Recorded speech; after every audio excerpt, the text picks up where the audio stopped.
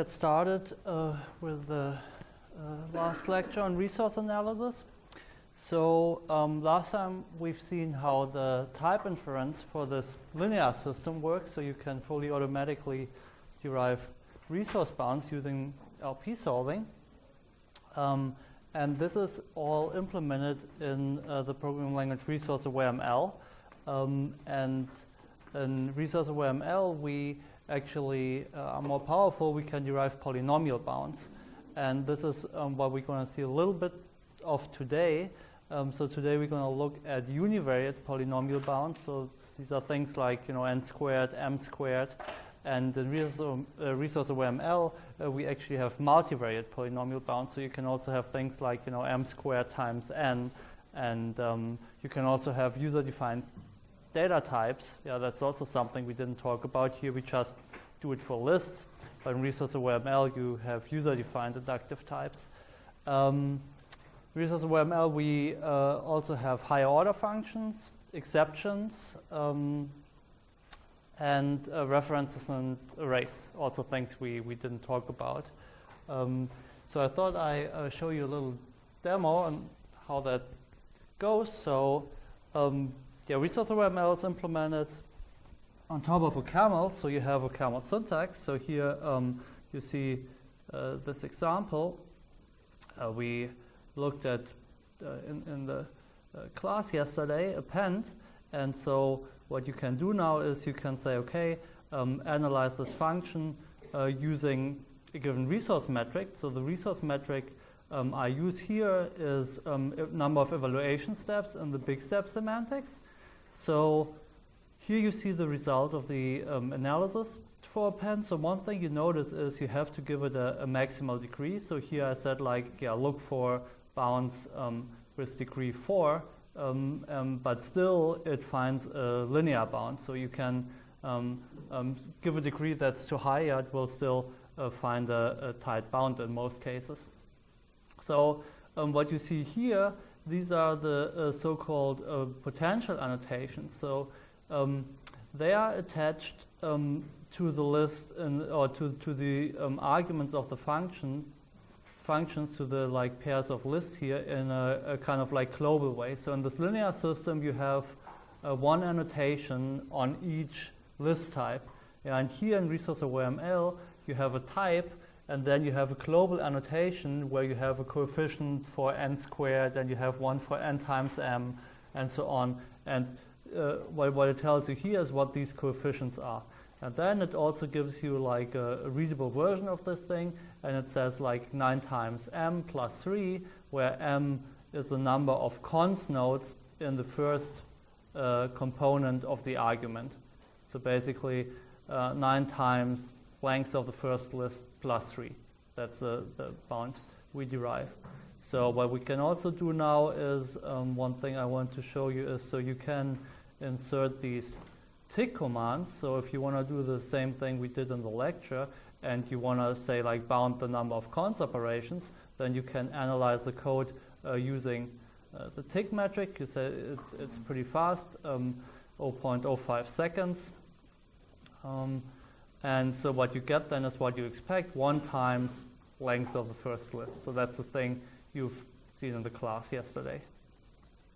So, and the inference for this linear thing works exactly the way as you've seen it yesterday. So, but now we can of course do also more interesting things. So here you see an implementation of quicksort. So you just have the partition function that is higher order, by the way. So it takes this partition function f that you use to decide, okay, if f is true, then f of x is true, then you put it into the right-hand list, and if it's false, you put it in the left-hand list.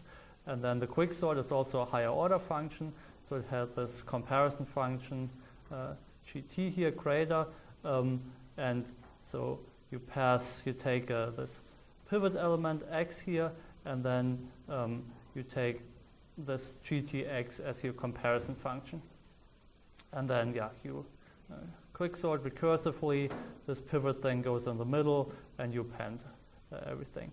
So we can run that, and let's say we want to get the number of evaluation steps. So you see it's pretty fast, and what you get here is a quadratic bound, as you would expect. So one thing that's interesting here is that we, of course, don't know what this comparison function would be. So this comparison might be very expensive. Yeah, if you kind of like want to sort a list of strings, it might be linear, or it might be even worse if you sort more complicated data. So one way to deal with that would be to derive kind of like a parametric bound that would say like kind of, okay, if the cost of this comparison is this, then the global bound is that. But that's not what we do. What we do here is we just assume that the cost for this comparison is 0, and just give you for the quicksort the cost of kind of like the rest of the function. If you use quicksort later on with a concrete comparison, then you get the bound with respect to that functional argument. The reason we do it like that is mainly because it's very hard to, in general,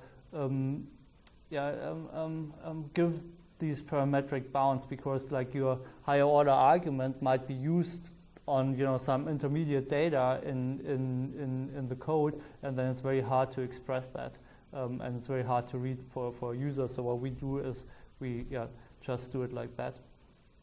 One thing that's interesting, we can now also like derive a bound on the number of ticks. So remember, we put in this like tick 1 in the append, and we use the append here in the quicksort, and now you get again a bound on the number of ticks here that is quadratic in the list.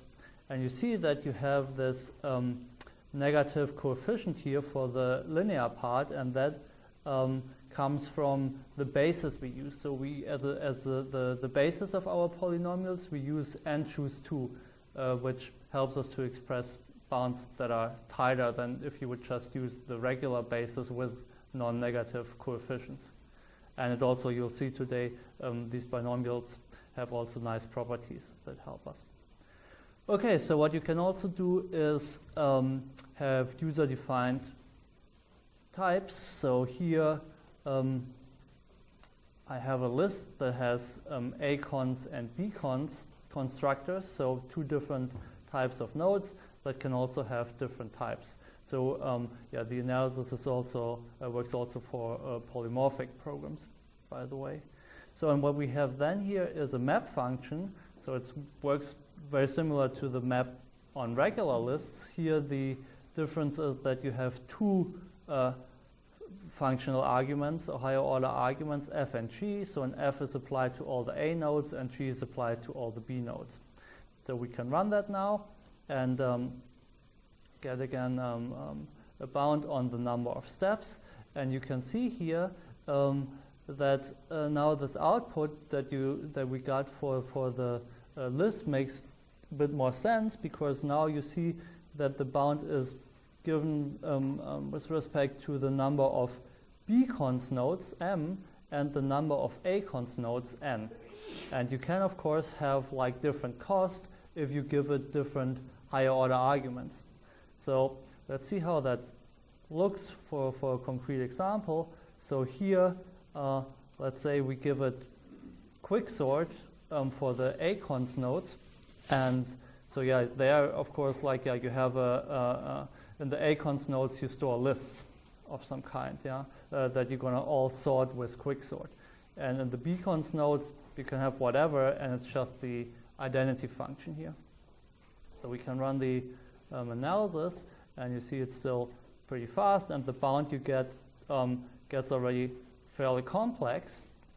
But what you see here is L is the number of B-cons nodes, and what we do for the B-cons nodes is just linear, okay? Because we just apply the identity function to all the data in the B-cons nodes.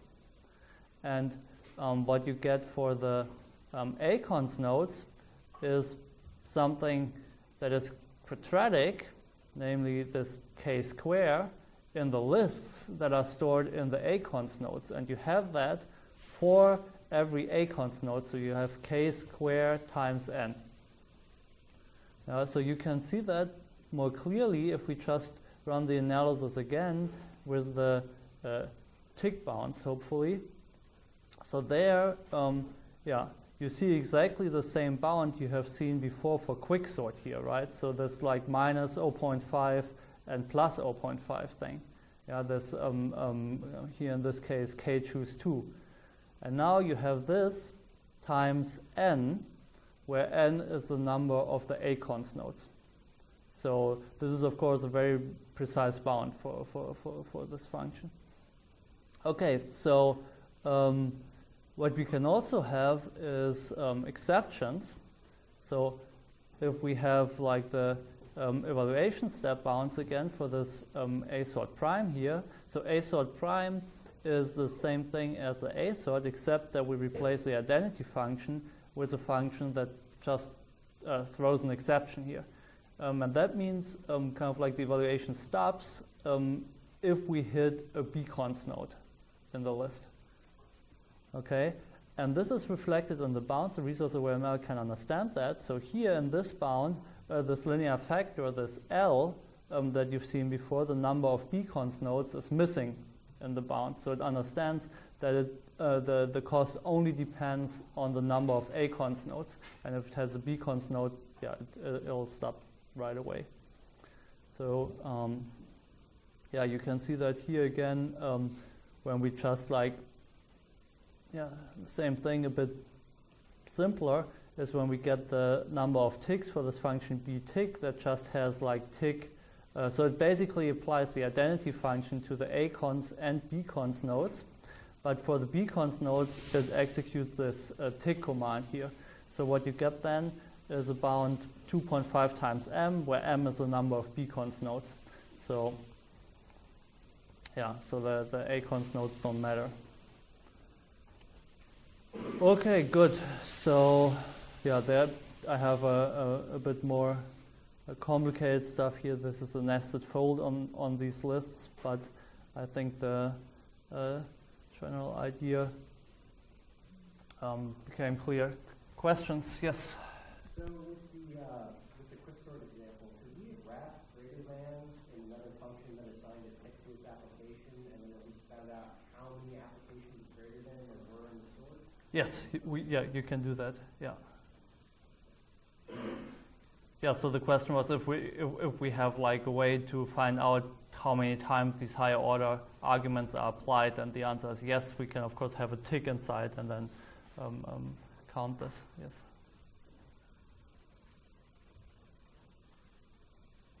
Yeah. So you can create this variable, which is like the maximum size of a nested data structure, right? Those k's are always the maximum number of nodes. Yeah.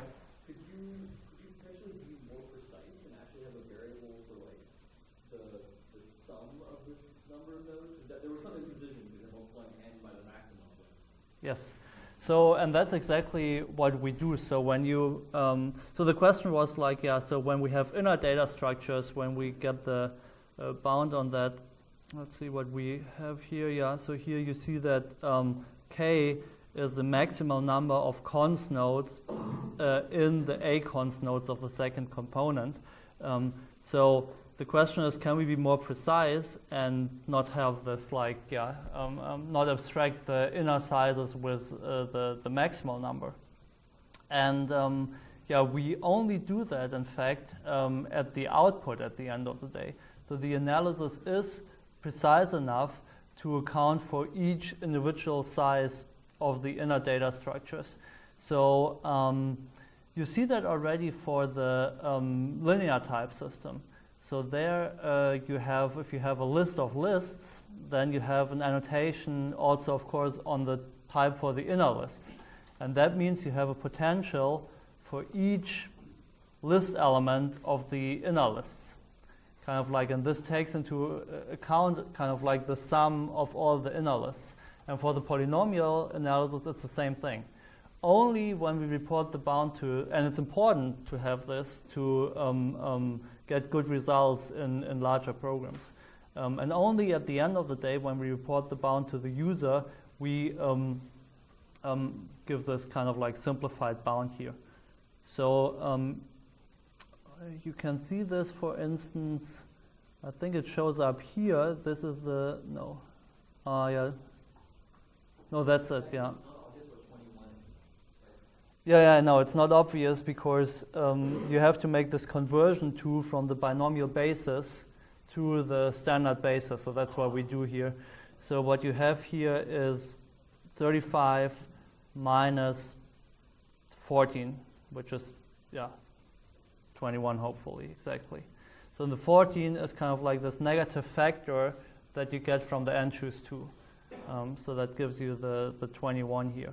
But what this means here, basically, the 35 is exactly what it would mean in the linear system. So there you have kind of like 35 resource units for every cons in the lists of the A cons. Yeah. And then we just kind of like simplify that with this like, yeah, k times n thing at the end of the day. Could like, yeah, could also like write something different here for the user, but we thought like it's the easiest way to output it. Yes? All solutions are integer. Is that just happy coincidence, or are they guaranteed to be ILPs? No, they're not. So the question is, are they always like integers, the solution here? And the answer is like no. Even we have seen examples, let's see, in the quicksort where you had the 0.5 Okay. somewhere. I think, yeah, we have to use the ticks there it showed up. Yeah, so here you see it. Well, it's true that we still have an integer up here, so that's unfortunate. So we only get the 0.5 when we do the conversion.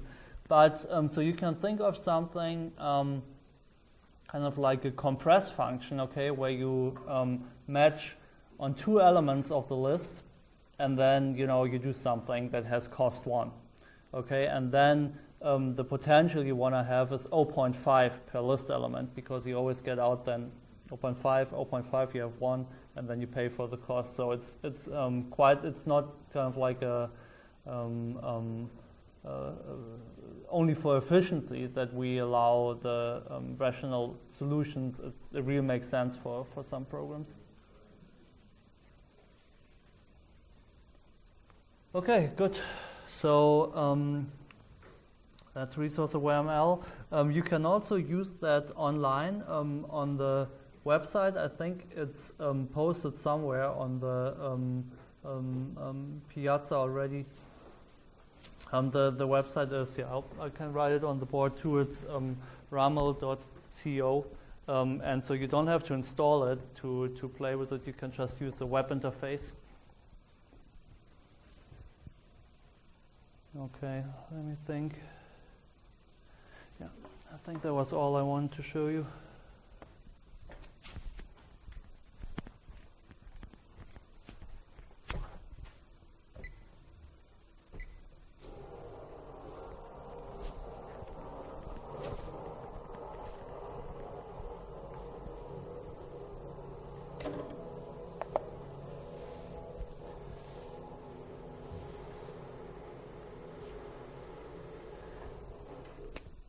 Okay, so today we're going to look at the polynomial potential.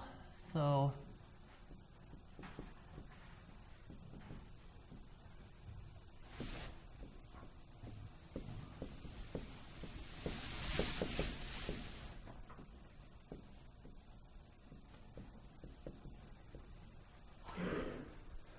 yeah, but only the univariate version, where you can have things like, n to the 3, but not n times m.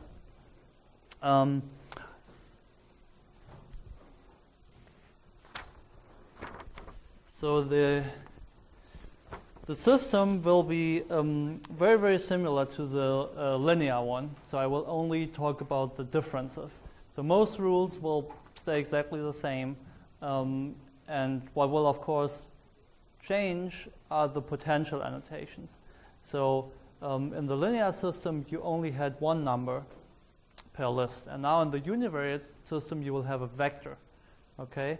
And this is an extension of the linear system in the sense that, okay, there's still like a linear factor that is the same as in the linear version, but there's now also like a one coefficient for the quadratic, cubic, and so on. So the annotated types here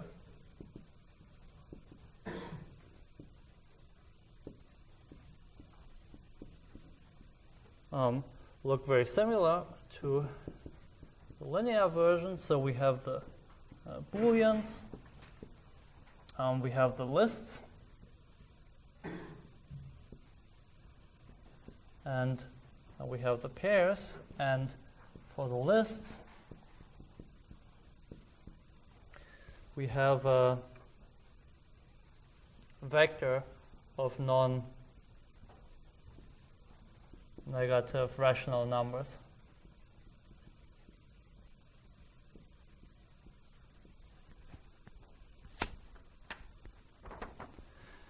Okay, and so of course we have to say what the meaning is.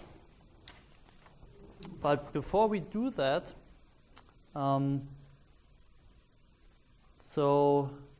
we kind of like have to say what we do in the pattern matching. So in the linear case, what happened, if you remember, is that you got this constant spill when you did a pattern matching that was attached to the head of the list. And for the polynomial case, we can't just do it with a constant spill. We kind of like need a polynomial spill. So if you have something quadratic assigned to a list and the list gets smaller, then for kind of like the smaller list, you get a linear spill. Okay, in the same way as for the linear potential, you got a constant spill. Okay, and what the spill is, we define that first, and we call it the additive shift.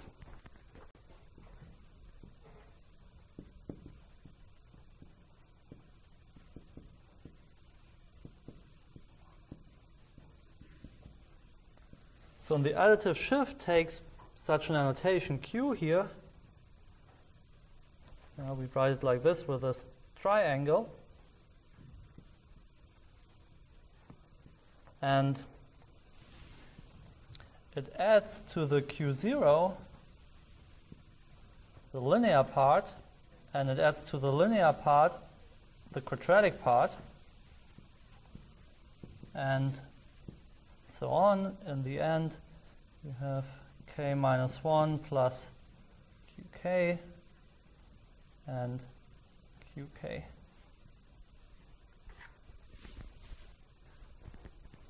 So of course, since we're interested in automation, we are also like in a system where we actually would like to do a manual analysis. We assume that like these annotations are always finite, okay, and that means you only talk about bounds up to degree k.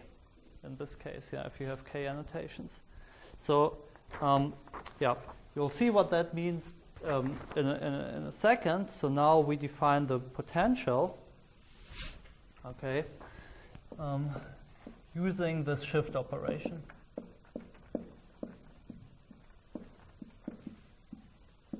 So let A be a value of type A, and the potential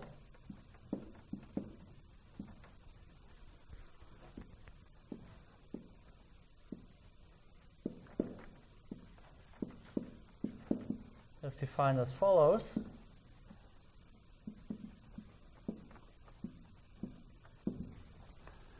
So if it's if A is a Boolean,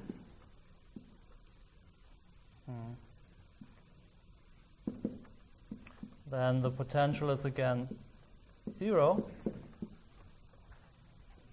Okay.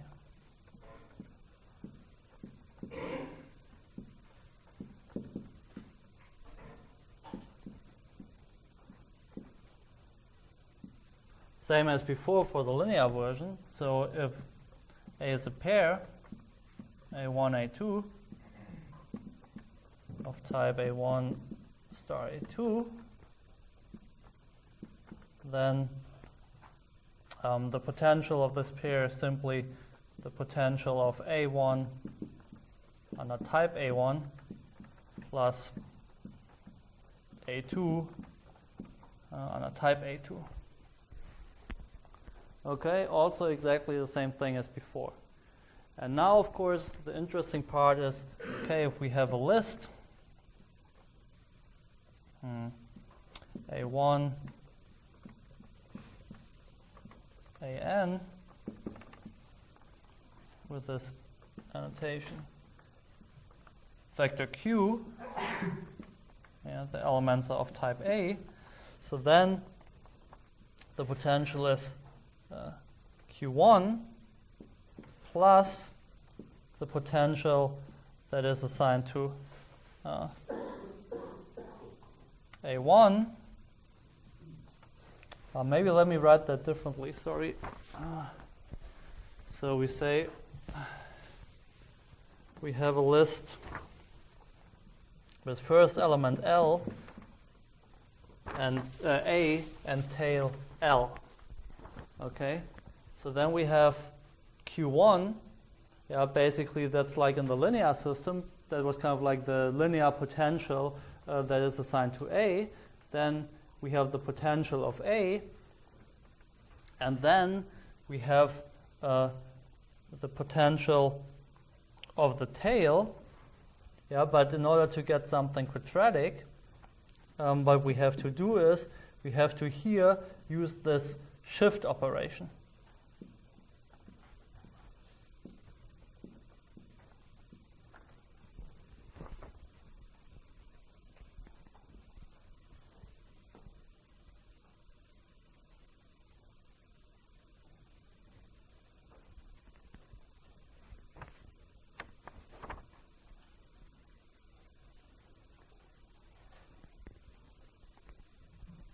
Okay, so let's look what this. Let's look at this definition and see what it gives us for a few examples.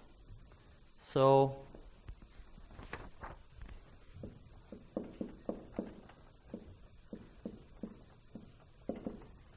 let's say we have a list L with n elements.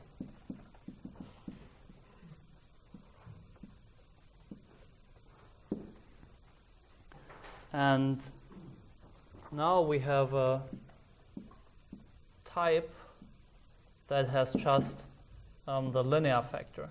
Okay, just let's say what do we do here?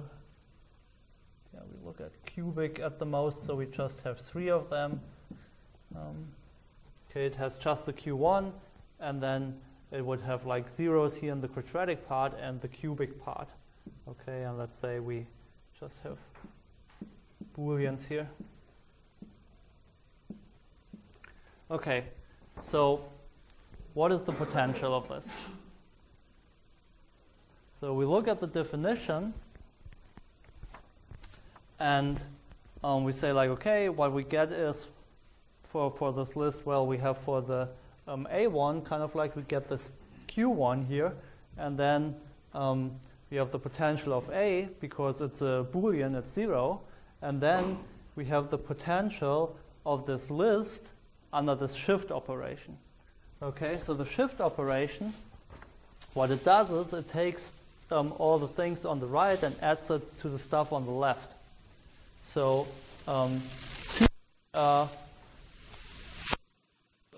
what will happen is because all these like higher ones are 0, the shift just doesn't change anything.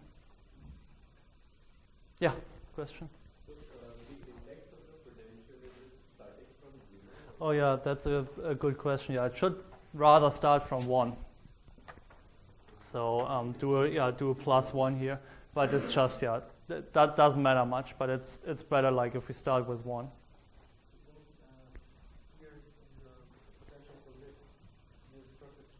Oh yeah, right. That's a good point. Yeah. So we have to start with 1 here too.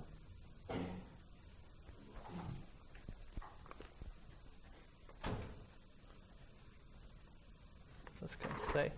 Okay. So start with 1, 2, 2, 3. Yeah, right. Okay, so what's the potential then of this thing?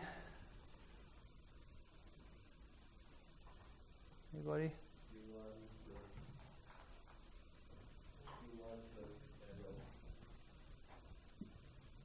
Q1 plus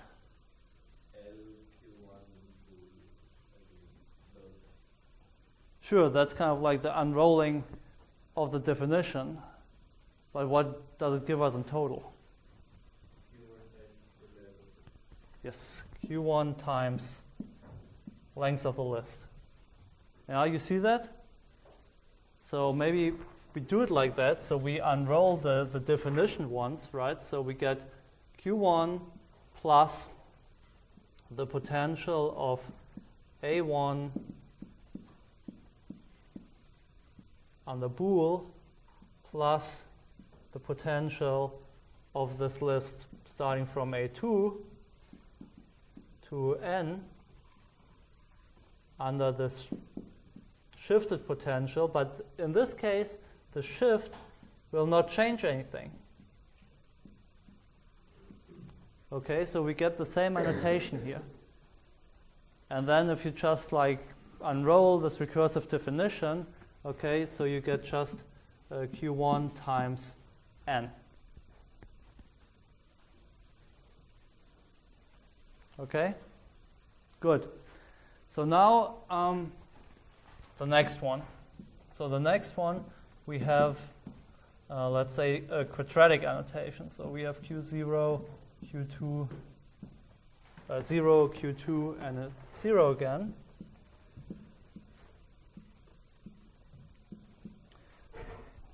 So what do we get here?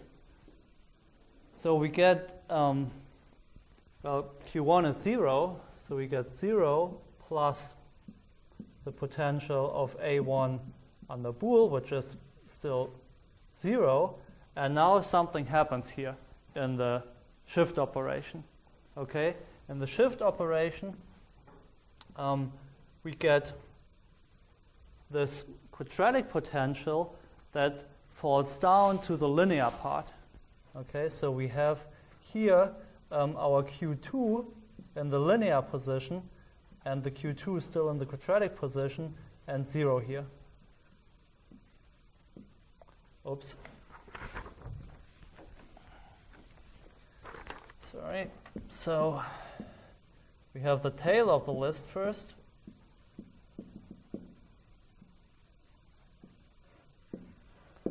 And then we have this type where we applied the shift operation. So the Q2, 0, bool.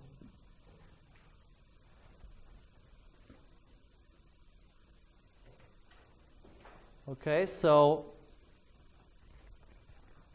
and this, basically we kind of like know what it is already, because we have this kind of like linear part here, yeah, which is in this case Q2 times n minus 1. Okay, this is 0. This A1 part is 0. Plus phi of the tail of the list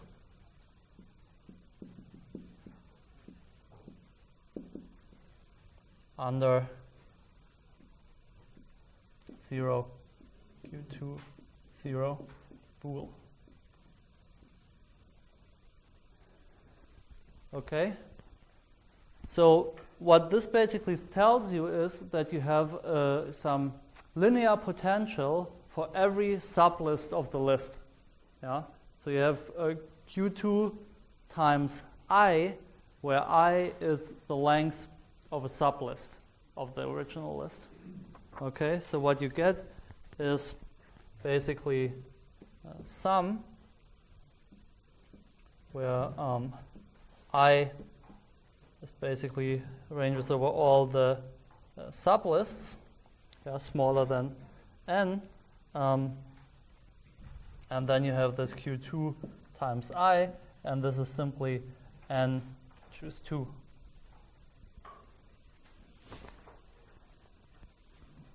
Oh, times Q2, of course.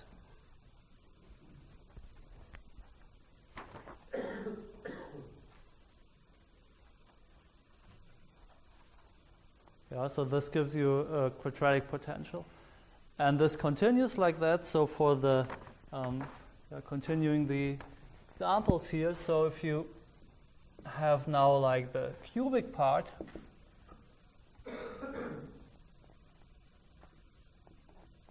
Q3 here, then you get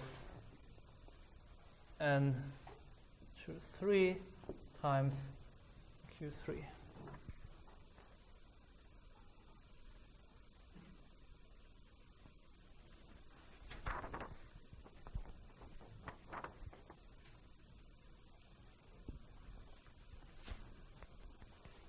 Okay, and we define it. So I mean, you can define it also like in a different way. We'll see in a moment with a lemma. But I like to define the potential like this because it already hints at the type rule you're going to have for the cons and for the match. And you see kind of like how you can operate with this with using LP solving only. So that's why we set it up like that. So you have this very nice property of the binomials, yeah, that like if you start with n and you have these binomial coefficients and then you have n minus 1, then it's very easy to kind of like come up with a potential annotation for this data structure of n minus 1 so that you don't lose any potential.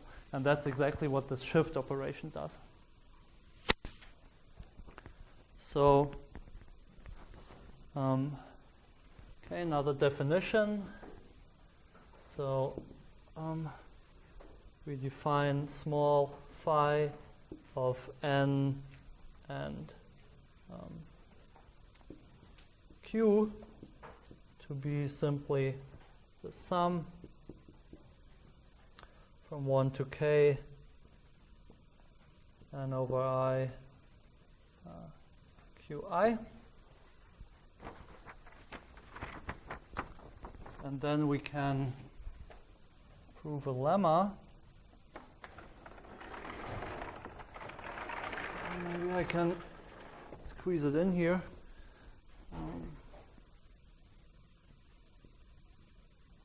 Okay, and this lemma tells us what the potential is of a list type.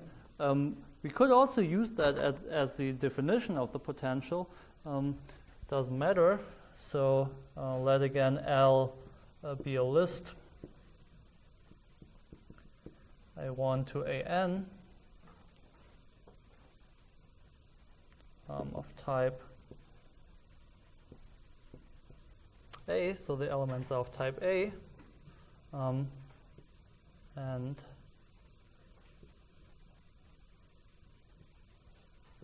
let Q equals Q1 to QK, non-negative rational numbers as usual.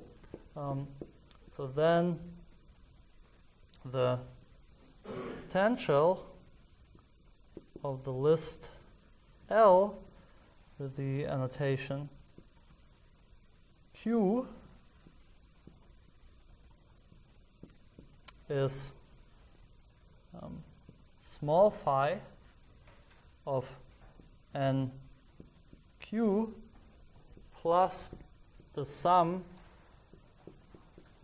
of the potentials assigned to the elements of the list, yeah, under type A. So that's basically a generalization of these examples, yeah, that you've seen. It just tells you like the annotation Q1 here is the linear part as before. The annotation Q2 is the quadratic part as before, and then of course you have the all this inner potential. Yeah, we had a question about that earlier, where you take into account all the individual sizes of the inner lists. Yeah, this is done in this sum here.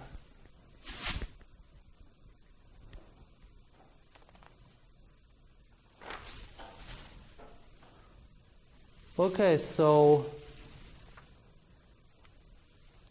I want to show you more lemmas. Maybe not questions so far.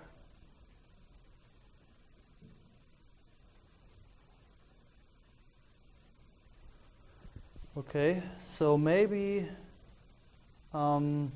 let's look, before we get to the type rules, let's look at an example again. So here I am going to define a function pairs.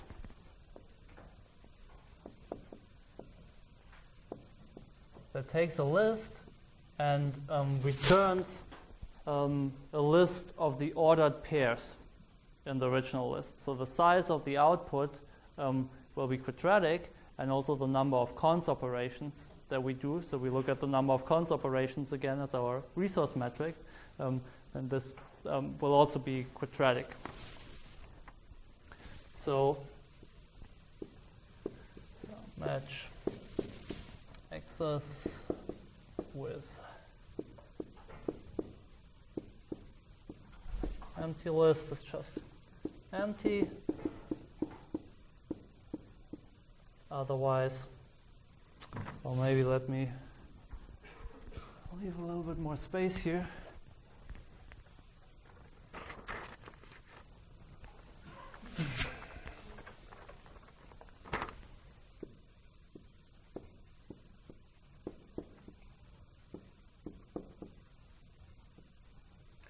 So empty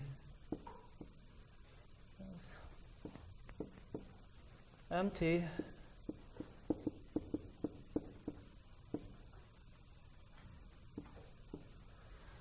So what we want to do now is we want to recursively, or probably we start like I wrote it down earlier. So first we call a helper function attach. Yeah, that I'm not going to define. It just takes list element, say a bool, and list, and creates pairs so that x is always the first element of the pair, and the elements of this list here are the second components of the pair. So then we do a recursive call and create all the pairs that are in the tail of the list. And then we append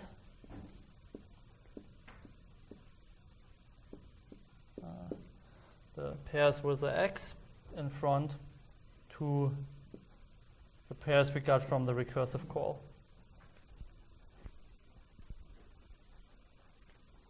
Okay, so is that about clear what this function does?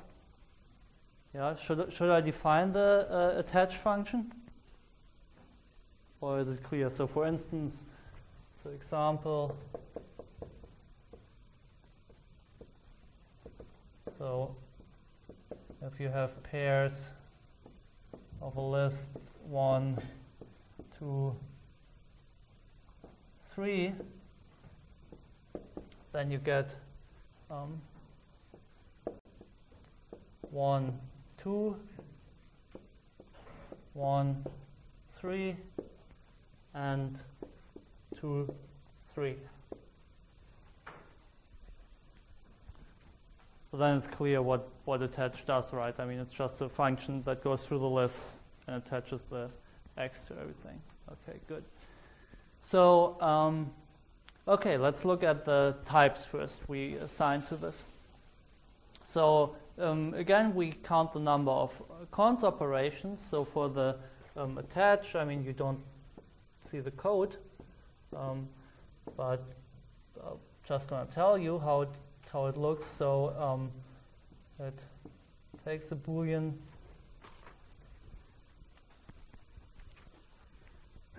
takes a Boolean and a list of Booleans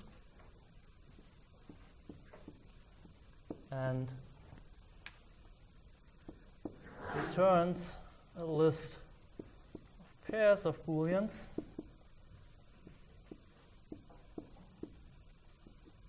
okay, and the list has the same size. So yeah, the type we could assign to it. So again, we count the number of cons operations, okay? So here we have 0, 0 again, and one type we could use is that we just have 1 here and 0 here. Okay, then we would count for all the operations, the potential is gone. But in this particular function, I claim it's better to use this type where we have 2 here, then we use up one of the 2, and we have 1 left here. Okay, and for the append, oh yeah, and also of course we now are in this setting where we have vectors up here.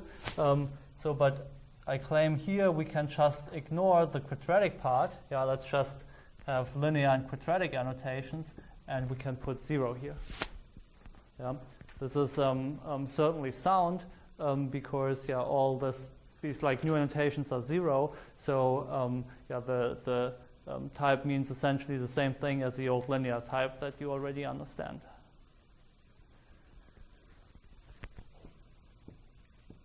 So for the append, we can do the same thing. So here we have 2 input lists and 1 output list. And there, same thing. So we just use a type that you know already. And the quadratic part is just 0. So here we have 0, 0. Okay. So how many cons operations do we execute here in this pairs function as a function of the size of the input list?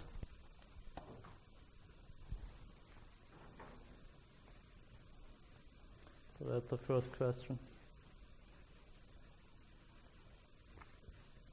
So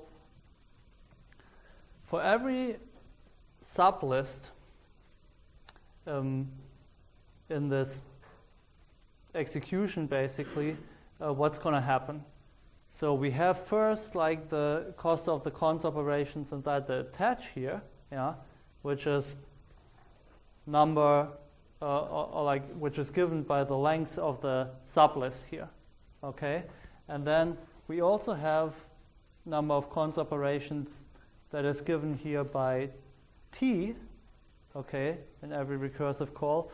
But the size of t, or the length of t, is simply the length of the axis prime here. Okay? So for every sublist in this original list, we're going to have 2 cons operations per element in the sublist. Okay? So number of cons operations, cons ops in pairs axis is simply 2 times size of the list, choose 2.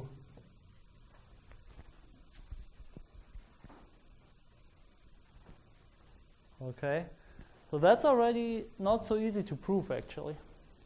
Okay, but yeah, we can do that even automatically.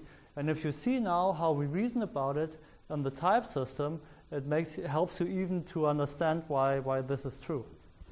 Okay, so the type we have for pairs now is, well, we want to exactly express this bound here with our potential function. Okay, so what do we have to put in the vector?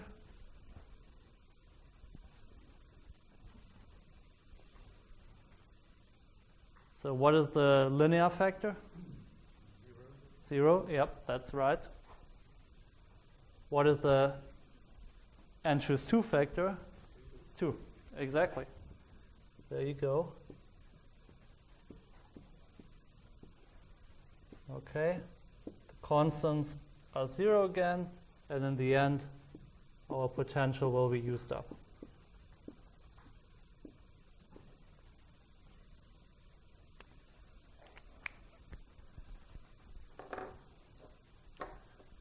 So let's see how we can justify this. Maybe use red.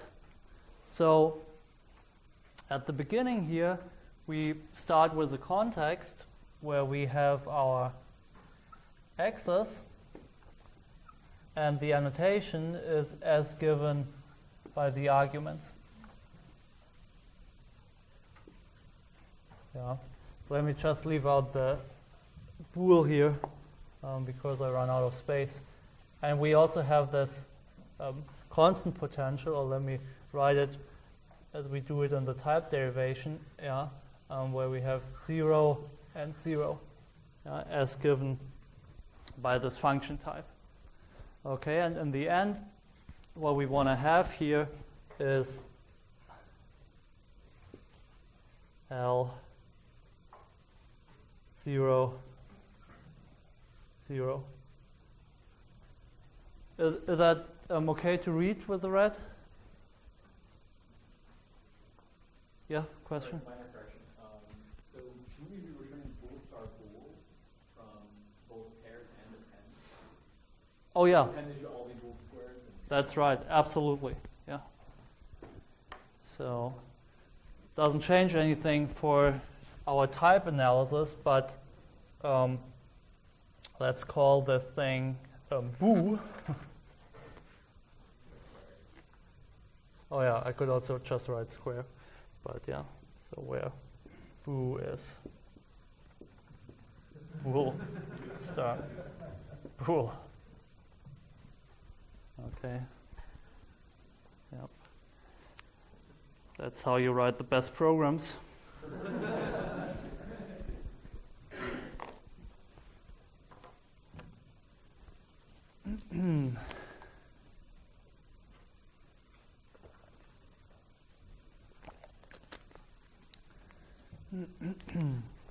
Okay, yeah, very good point. So it's with the red, is that okay to read? Yeah, okay. So what happens here is super easy because we have an empty context and return an empty list. So we have 0 potential and we want to return 0 potential. And here, that's the same thing as for the linear type system. Here we can just put whatever, but we don't even need much. We just need 0, 0. Yeah, and that Boolean here, I'll leave it conveniently out so then I don't get confused with the types. Okay, more interestingly is, of course, like the thing that happens down here in the match case, in the cons case. Here what we have in the context is x, which has type bool, and we have this x's prime, where we use this shift operation. So the shift gives us here 2, 2. Okay, so this is kind of like this linear spill we can now use to pay for the cost. Yeah, I forgot something. So here the problem is we use the x's prime twice. Okay, so we have to use our sharing operation to allow this. So let me squeeze that in here. So this is the x's prime 1. This is the x's prime 2 here. And what we have to add here is share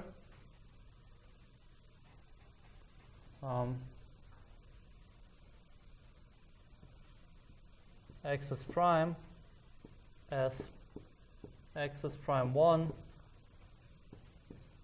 axis prime 2 in.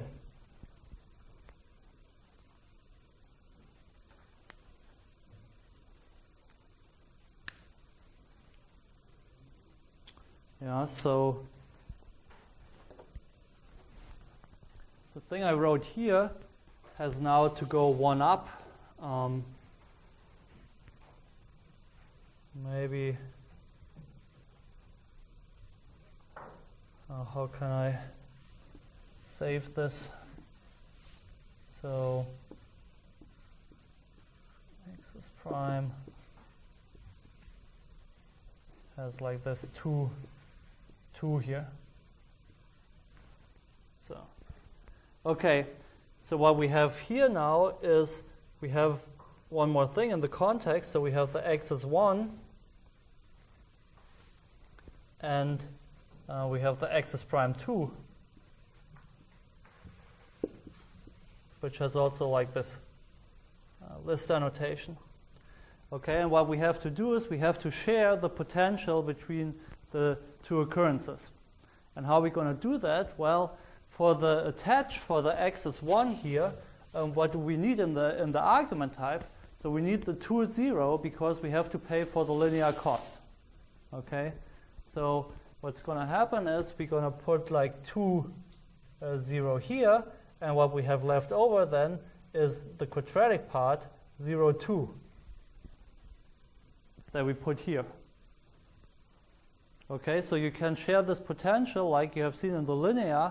Yeah, you could like just like split up the potential, and you can do the same here. You can split it up point-wise.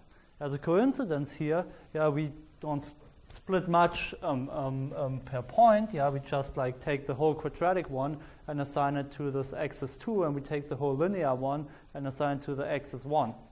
But we can do that. That's one way of splitting it. Yeah, and it's pretty clear that we have to do it like that because here for the axis 1, that's exactly the type we need. And for the axis 2, we do the recursive call of append. So as a nice coincidence, that's also exactly what we need here. So, okay, so as a return type of this attach here, what we get is what's written there, namely this L10, and you can already see that that's a very good thing because that's exactly this type of T that we need here to feed it into the append. Okay, that's also a good fit. So, okay, what we have here then in the next let is just the, well,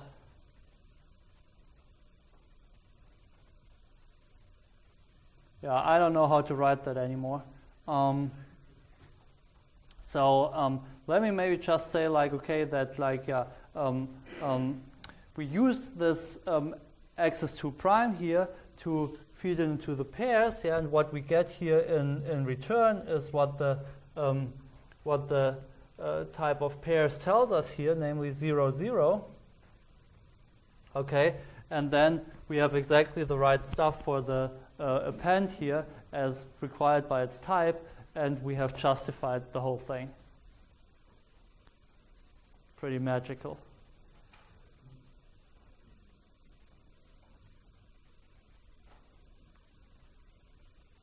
Okay, and we could do that because yeah, we kind of like have this lemma here that says kind of like, okay, the potential that we have in the end when we treat things like that with this like shift operation is actually this n choose 2.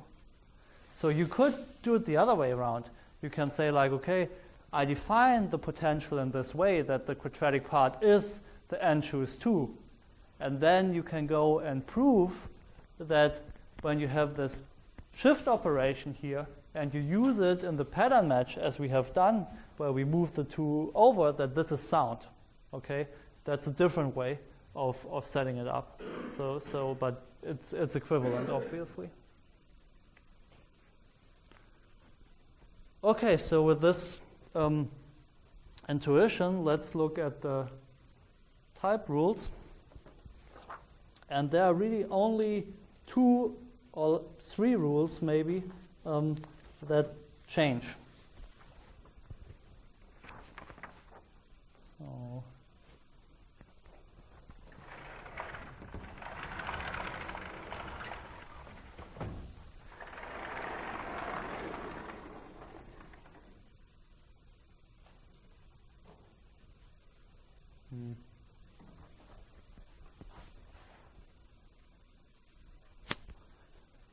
maybe.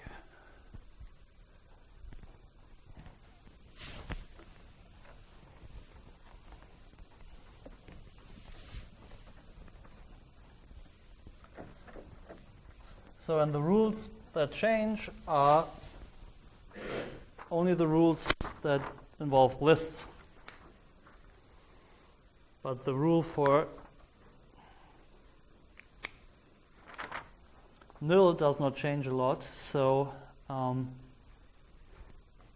let's start with that one. So we have again our type judgments here. So I'm not going to say this. They look exactly the same as in the linear system, only that you have, as we defined it here now, the vectors attached to the lists.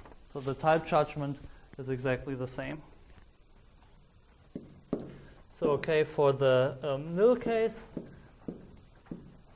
it basically looks the same as before, but now you can just assign an arbitrary vector here to the list.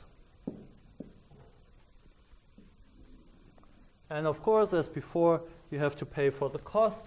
So the Q is the cost of nil plus Q prime. Okay, so for the cons case, it gets a little bit more interesting. So here we have again our sigma, then we have an x1 of type A and an x2 of a list type.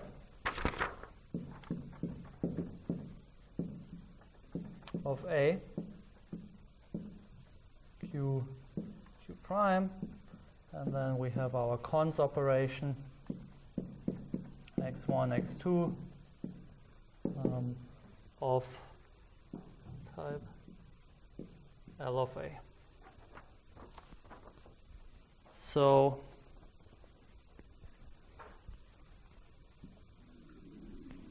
now we assume, as always, that like this P is a vector P1, Pk, and what we have to pay for is, of course, like before, the cost of the cons and the linear annotation that we assign to the head of the list and the potential that remains. So in here we have the annotation vector P, I forgot to say. So the question is, what do we have to put now on the annotation of the tail here? On the list annotation here. Okay? So, and what we need there is, of course, the annotation has to get bigger. Yeah? So that we are able to account for this longer list here. Yeah? If you would just put vector P here, it would be not sufficient, okay? Because then you have something here that's a little bit longer. Yeah? So you have, for instance, for the quadratic potential, you would have like n plus 1 choose 2, and here you would only have n choose 2. Okay, so you need this kind of like spill, yeah, that you have to add to the annotation. So you have to have the shift operation of the vector p here. So, and that's it. That's the rule. Looks a bit strange. It's kind of like more intuitive for the match, where it goes the other way around, where you kind of like get the spill. But if you think about it, it's really just the same thing for the cons. Yeah. So you could also set it up where you define like the inverse of that additive shift and put that on the right hand. Yes, exactly. That would be also possible. Yeah. Yeah, I somehow don't. I prefer to do it like this because then you don't have any side conditions, kind of like that things have to be non-negative. Right. So that's the reason to do it like that. Yeah, but you could also, there was the question, also have like an inverse operation and then inverse shift and then put it here on the right-hand side. Yeah, that would probably be a bit more intuitive to do. Okay, so now the last rule that changes, that's the match rule. So here we have again our sigma, gamma, and then our X list type that we match on.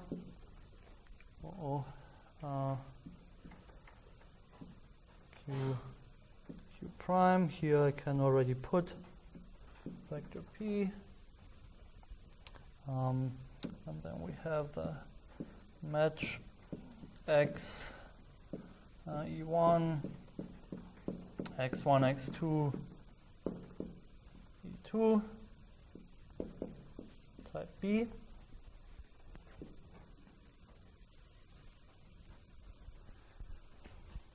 Okay, so again the vector P is P1, Pk. And the typing of the E1 does not change, so that's like in the linear case. We just use our gamma and have a Q1, Q prime, type the E1 and get B, and the Q has to be sufficient to pay for the Q1 and the match in the cons case. So yeah, that's exactly like it was in the linear case, same thing. Okay, but now for the E2, it gets more interesting. So here we have sigma, gamma, we get the X1 of type A, we get the X2 list of A, and we get Q2, Q prime, E2B. And now what we have to do is the list gets shorter, so the annotations have to be a little bit more again. Okay, so we have our shift operation here. Vector P. And of course, what we also have in the match rule, as in the cons rule, we have this interaction between the linear part and the constant part again that will allow us to do this very local reasoning. So here, same as before, we can use, let me write it like I did it here in the rules. So we can use, sorry, there's not so much space here, the Q and the P1 to pay for the Q2 plus the cost.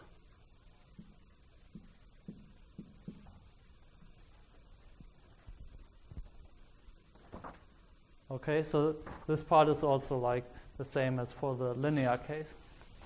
So the only thing that changes really is that we add these shift operations to the lists that kind of like account for this spill.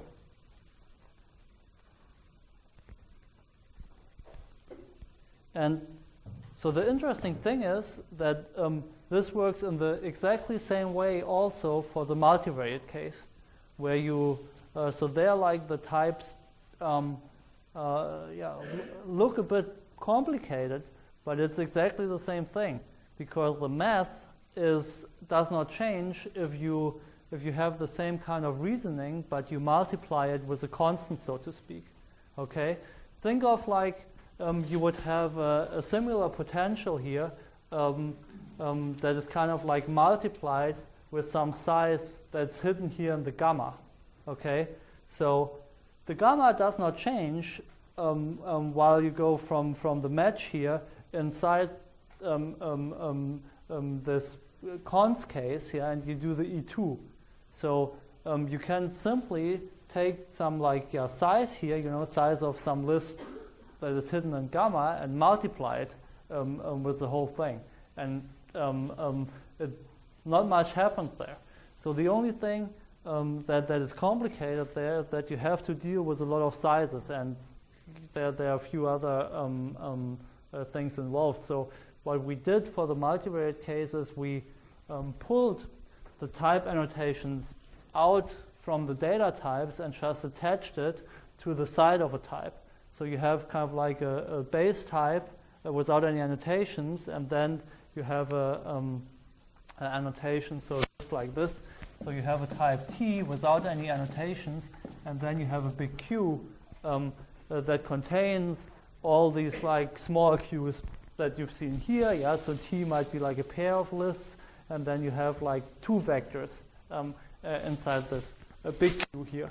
But you also have these like mixed things and so on and so forth, and you also have then like a shift operation that you do on this big Q and so on and so forth, and it's essentially the same thing again for the multivariate. There are a few challenges involved, but the idea is exactly the same, and the math is a bit more complicated. And the same, surprisingly, is true when it comes to these user-defined data structures that you've seen in the demo earlier. So the same thing, things actually don't get much more complicated than it is for lists, but you have again like this shift operation, so you have a different shift for each constructor in your data structure, and so it's the same idea, basically. Okay, good. Any more questions about this shift business? So there are more rules that change a little bit. So the rules stay the same, but what we of course have to define is the subtyping and the sharing. Again, now for these more complex annotations, and I mentioned it already, that we just do it pointwise. So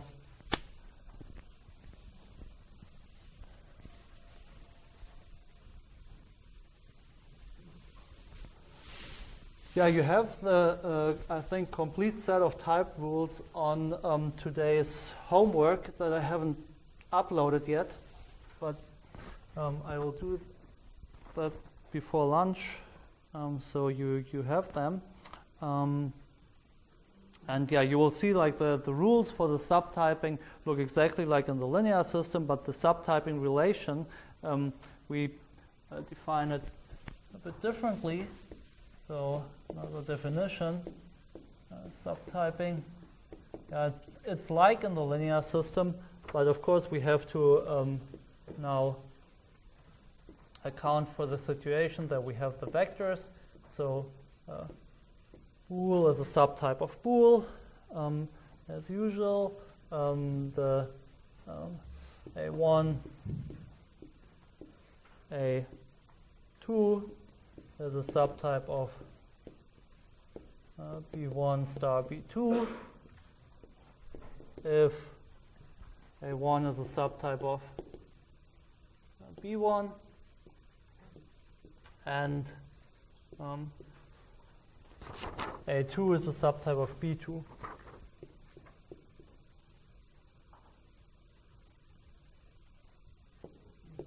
Sorry. Okay, and for the lists,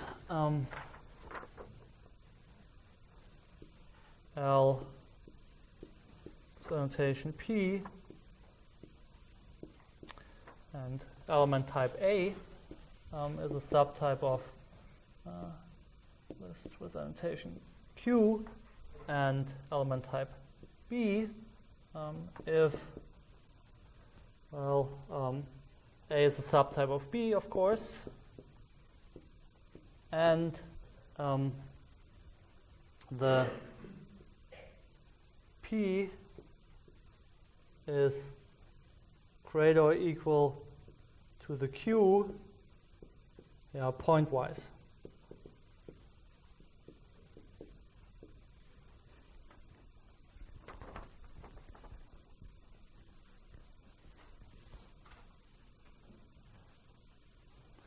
And the sharing, you have also seen it already. So put it here.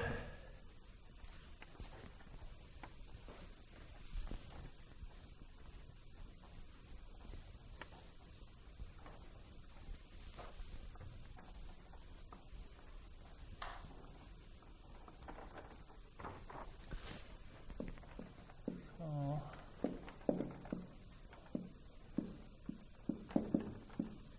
sharing operation is, as before, Boolean can be shared freely.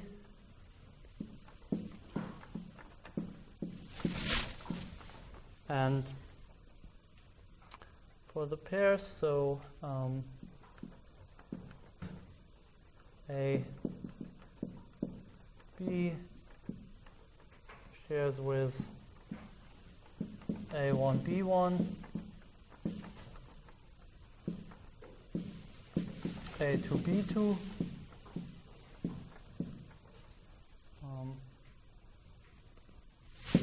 if A shares with A1, A2, and B shares with B1, B2. Okay, so for the list, so list of type A with annotation vector P shares with list annotated with R, element type A1, list annotated with vector Q, element type A2, if A shares with A1, A2, and P equals R plus Q, again, pointwise.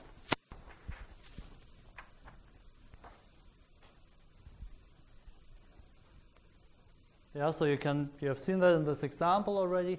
You can split the potential up pointwise, which makes sense if you think about what it means with the binomials.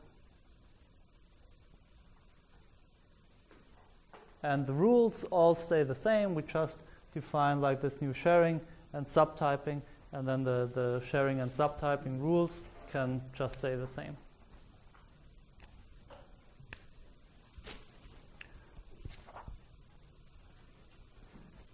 Okay, so and if you're interested how this works for the multivariate case, then I can share a link. I can upload it to the Piazza, where you can read about that. Okay, good. So that's all I have for today. Are there more questions? No, everybody's hungry now. Then let's go get lunch. On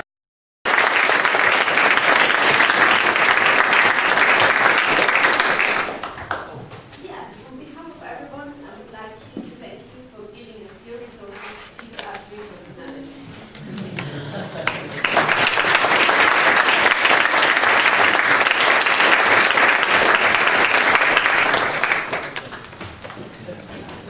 We have